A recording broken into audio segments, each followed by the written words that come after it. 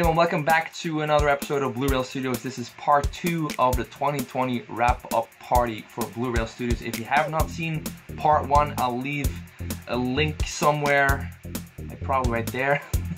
If you have not seen that episode where I talk about the regular Blu-rays and the 4Ks that have joined the Blureel family, you can check that out there. If you want to dive into some collector's editions that have joined the Blureel family, stay right here. Let's dive into a brand new episode of Blureel Studios. Roll the intro.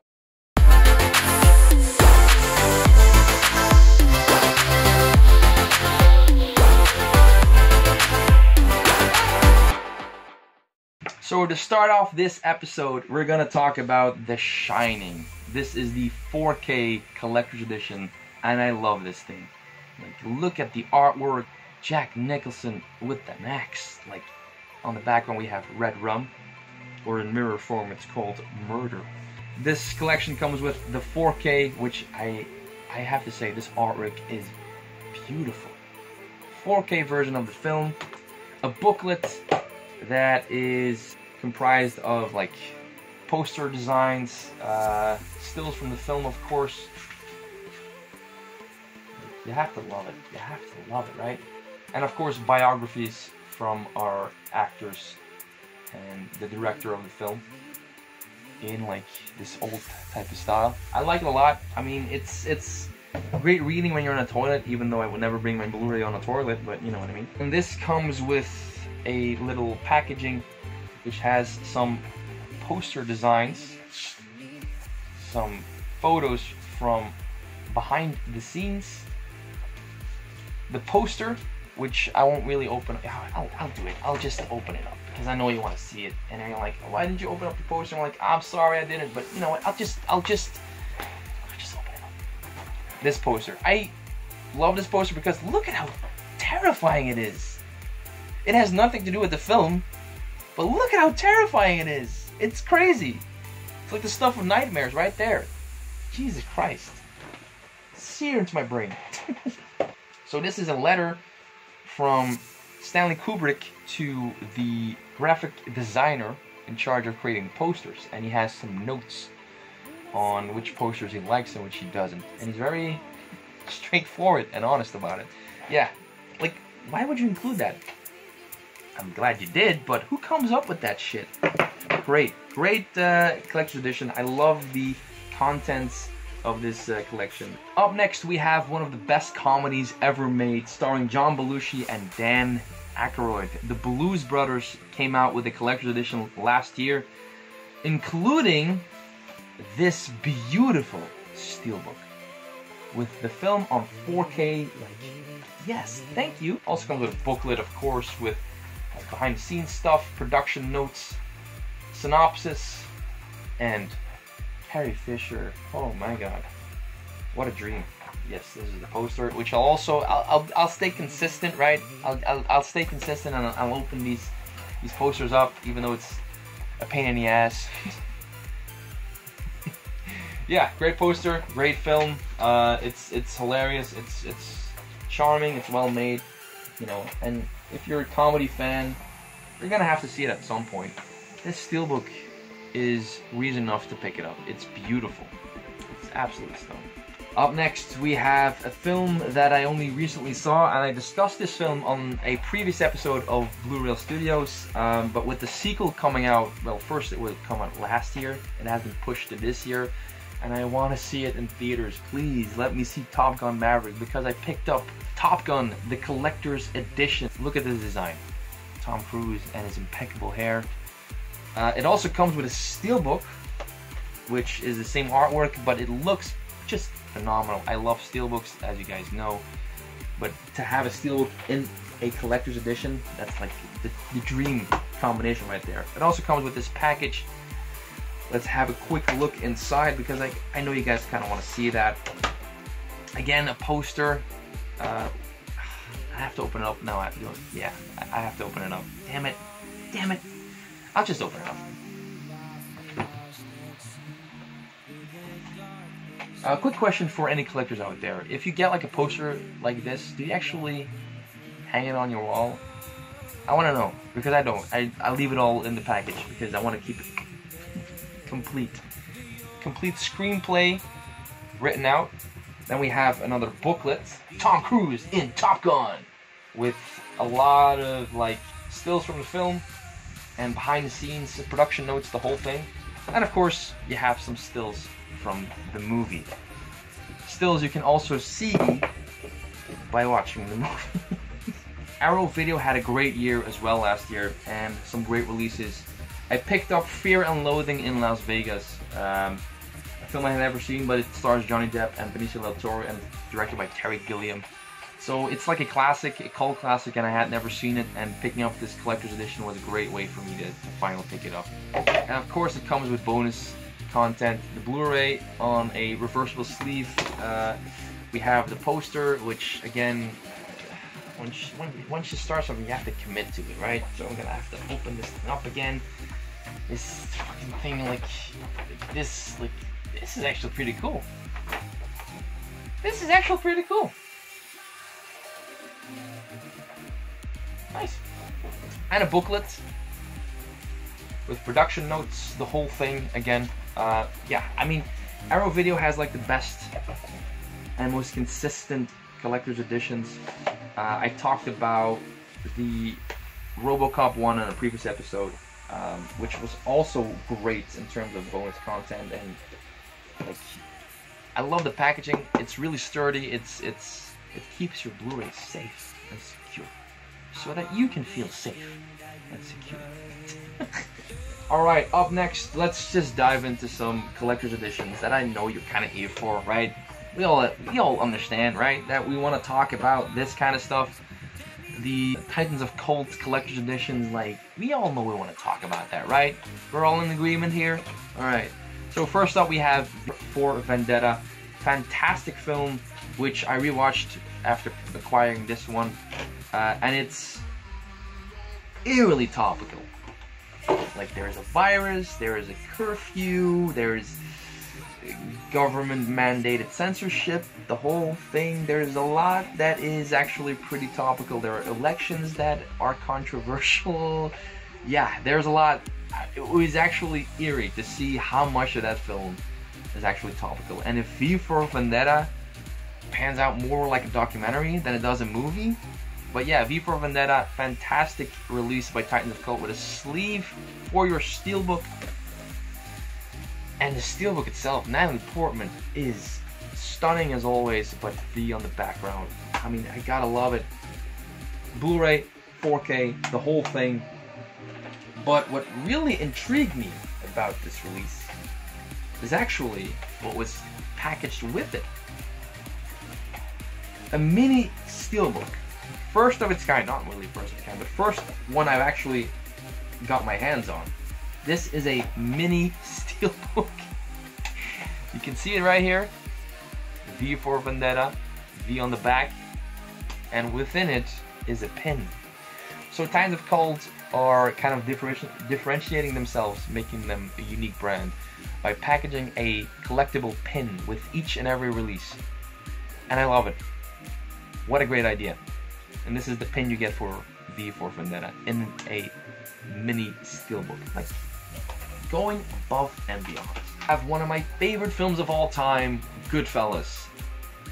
Titans of Cult releasing a Martin Scorsese picture. Yes, thank you so much. I already have a steelbook for Goodfellas, but getting this one with the 4K version is a dream come true, because it's like one of the best looking movies of all time, and watching it in 4K has been an absolute treat. Again, with the custom pin, beautiful, beautiful. And then of course we have the steelbook, which, I gotta be honest, I like the design, but not as much as I wanted to. So now we have to do this, right? Gotta position it right there. Now I am a good fella. Look at that. Don't I look great in suit and tie? On the back we have a gun and a shot of whiskey, which is like the best summary of this movie. 3 discs. We have the Blu-ray, and then we have bonus features.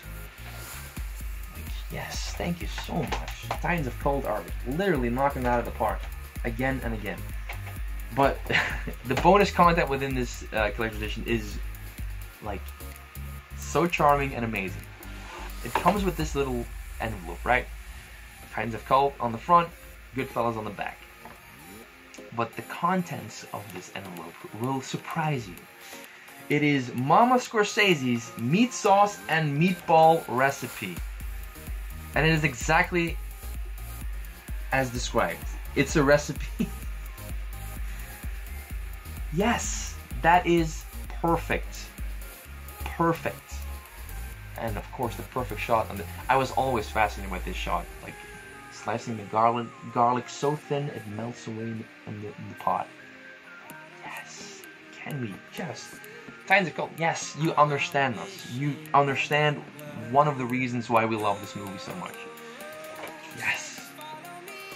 Martin Scorsese's meat sauce and meatball recipe. Yes, thank you. But it doesn't stop there. I acquired more Titans of Cult Collector's Edition. All but one. I really wanted the Batman 1989 one. Oh man, I really wanted to get that one, but I was too late with my pre-orders because they went live at 1 AM in the freaking morning. By the time I got up, they were completely sold out. Completely sold out, which was unfortunate. But I still got my hands on two more. Coming up with 2001: A Space Odyssey. A film that is a classic for a reason. This film came out in 1968, even before Star Wars was released, which is praised to this day for its special effects, which don't hold a candle to 2001: A Space Odyssey. And again, we have a custom pin with the Dawn of Man and a patch from the United States Astronaut Agency Clavius base, which is a nice touch to include. And of course we have the steelbook, a 4K steelbook for one of the best looking films ever made.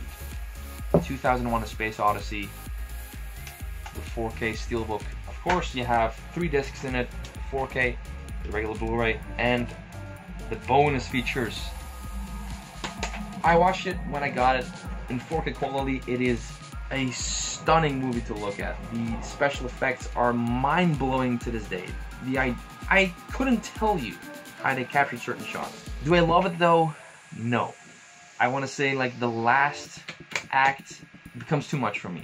There are certain sequences, landscape shots that are alien looking because they wanted to go for like this alien world, and they used helicopter shots of landscapes on Earth, obviously, because you can't really fly around on Mars, can you?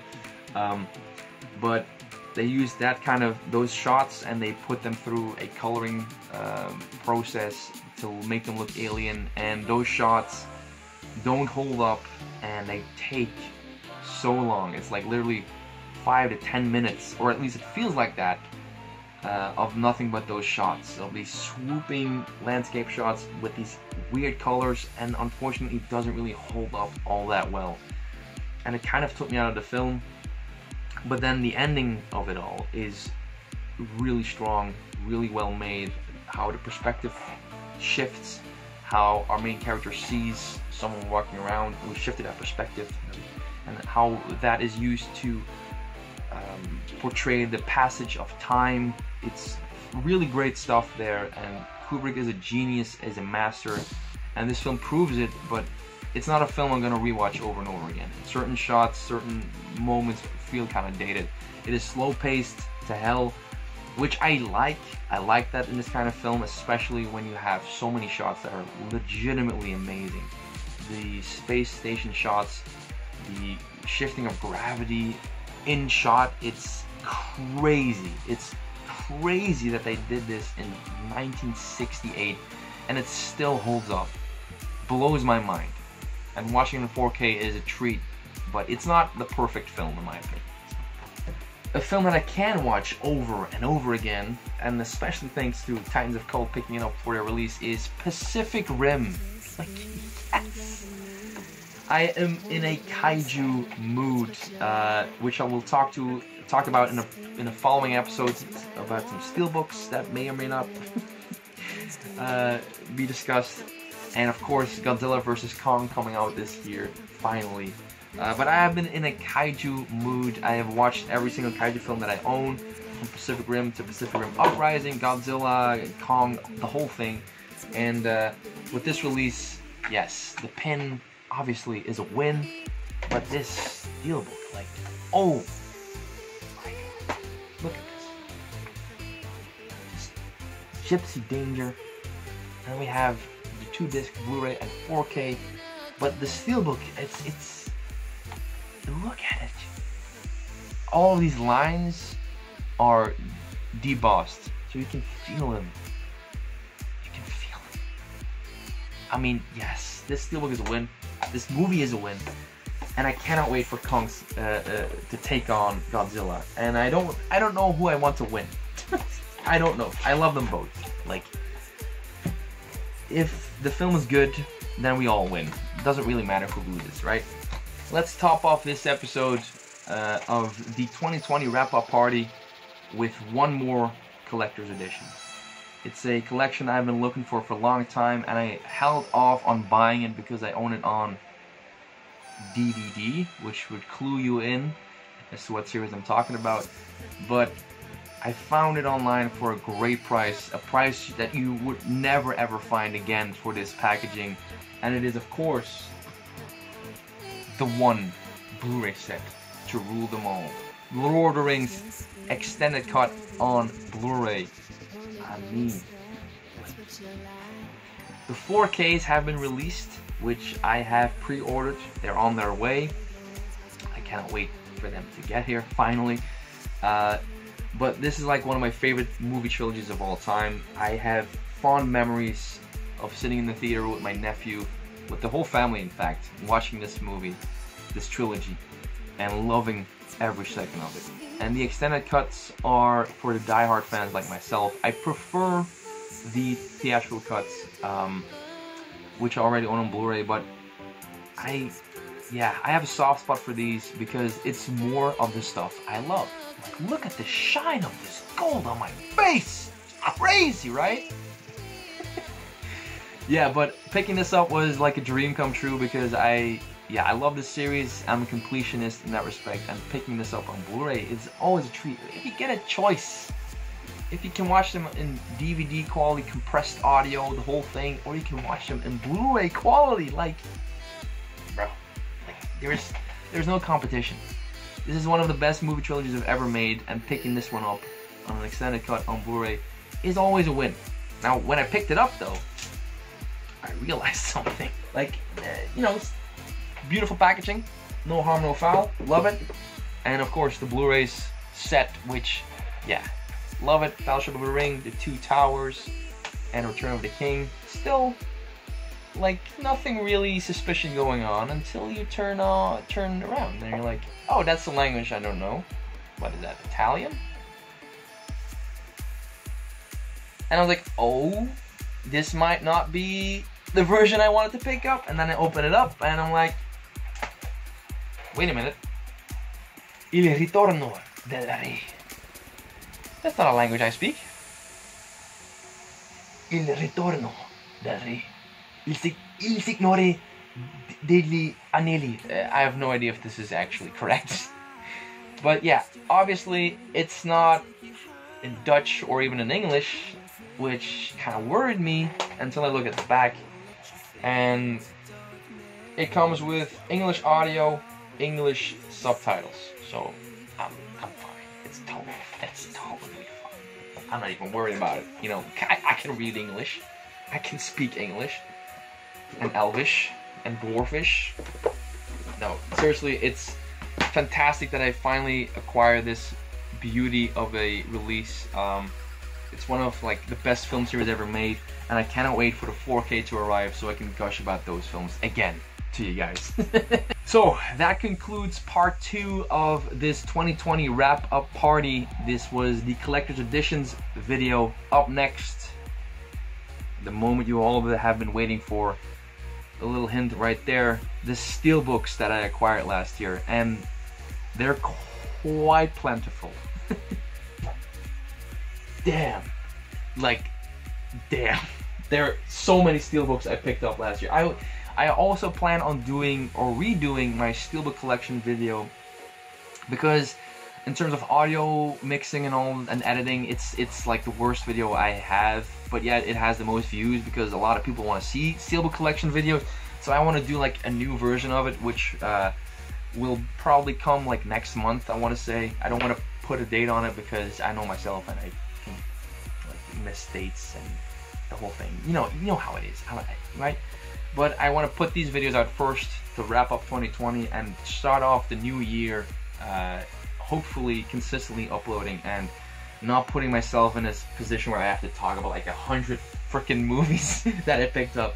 But to top off this video, I have one more surprise for you guys. One more collector's edition. And it's the biggest one I picked up last year. Dawn of the Dead, the collector's edition. Look at how ginormous this thing is. Spoiler alert, there is so much content in this box. And we have the back. When there's no more room in hell, the dead will walk the earth.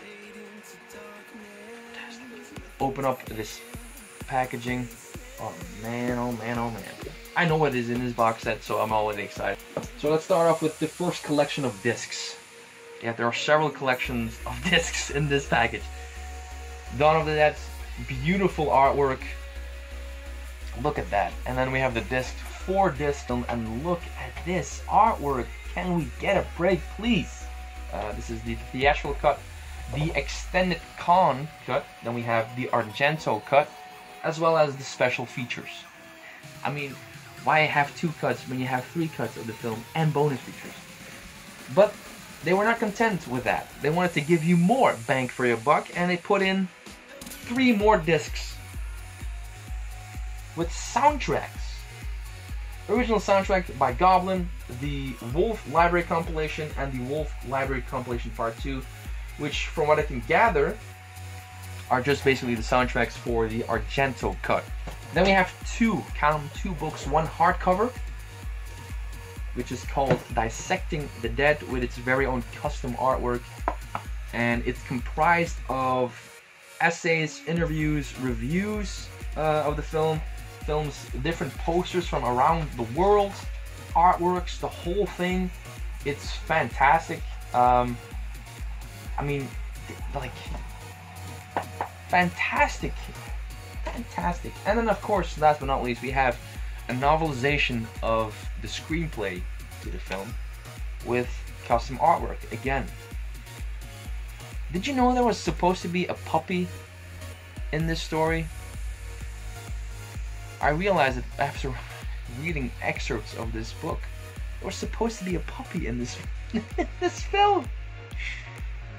So what you're telling me that it could have been even better than it was. Dawn of the Dead, it's classic for a reason. I watched it for the first time after acquiring this Blu-ray set. I had never watched it even though I owned the DVD. I started watching it at some point and never finished it. I don't know why, because it's legitimately a fun, well-made film, especially given the budget constraints. It's crazy what they managed to capture in camera. It's fantastic. I love this film. It's phenomenal. I want to say this though, before you put in your order, I have come to realize that ordering from Zavvi might not be a great idea anymore, because the recent packages that I've gotten from them, including that one, they come with a customs fee that you only have to pay once the mailman is at your doorstep with the package, and you're like, I can only give it to you once you pay me a customs fee, which in some cases is like a lot. Like as much as you pay for the product you ordered. And I've come to realize that it might be better to stop purchasing through Zavvi.com, because I realized that this customs fee is a result of Brexit. Damn it. It was really disappointing figuring that out, because I paid a lot for that Blu-ray set, pre-ordering it, which, given the contents, it might be worth it if you're a fan of the series. If you're a fan of George Romero's, then it might be worth it. I do think it's a high price. add to that the customs fee, and it becomes not worth it, in my opinion. If you can pick it up without having to pay that customs fee, if you can find a way to acquire it without having to pay that, I would say pick it up, because it's a beautiful collector's edition. It is phenomenal. I love it. I'm happy that I own it. I just wish I hadn't paid as much for it as I did. Had I known that beforehand, I probably wouldn't have picked it up. That's probably the best way to describe my feeling at this moment. So I am kind of disappointed that I can't really do business anymore with Zavvi. I love their website. I love their supplies. I love their collections. I love their products so much, and I have spent a lot of money there. A lot more than I'm willing to admit, to be honest. But it looks like that's over now, because I can't pay double. I cannot be asked to pay double for something that is already kind of up there in terms of pricing. You know, buying a steelbook for $30, I'm willing to do that if I love the movie and if I love the steelbook. It's a high price to pay for a movie, but if I have to pay $30 on top of that, the customs fees, no. So yeah, be mindful of that if you're living in the EU and you're buying from Zavvi. Be mindful of customs fees popping their ugly little heads up. I pre-ordered a lot of these collections when there weren't any customs fees present, but by the time I got to them, like, hey, you gotta pay a customs fee, and like, oh shit. Yeah, it's disheartening. Certainly, it's disheartening. So, Zavvi, thank you so much for our business over the past few years. You have been amazing. I wish this will all be resolved in some way, shape, or form, that this customs fee can disappear rather sooner than later, because man. But be mindful of that, especially when you're buying a box set like that, which is up there in terms of pricing. You're not gonna spend $30 on that. You're gonna spend a lot more. If you add customs fees to that, you're gonna spend too much. It's too much. It's not worth it, in my opinion, even though it's a fantastic box set. But the price for pre-ordering it was already on the high end, especially when you pre-ordered the 4K, which I didn't. I chose the regular Blu-ray because it was cheaper. But if you want the 4K, I'm just gonna say don't do it. There's a separate 4K release for Dawn of the Dead, which is not this box set, but a different one, a smaller one, which is a lot more reasonable in pricing. If you want to pick up that, I would say go for it, but be mindful of this customs fee. I'm saying it again. Public service announcement. This customs fee will like, mess you up. Alright, that's it. Thank you so much for watching this episode. We're gonna dive into part 3 in a minute. The steelbooks are up next. Thank you so much for watching. If you haven't seen part 1, links in the description. There's an annotation like right here. So check it out if you get a chance. Thank you so much for watching. I will see you on the next one. Ciao.